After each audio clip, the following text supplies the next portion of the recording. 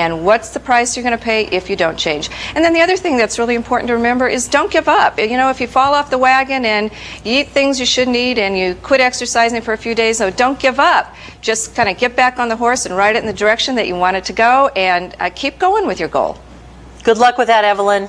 All right, Steve, you're on the line now. You have a question for Therese? Yes, I'm trying to help my wife set up some new resolutions, and she's having some problems similar to Mary Ann, vaginal discharge.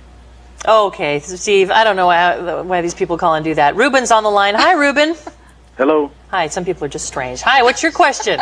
You know, I spend too much time working,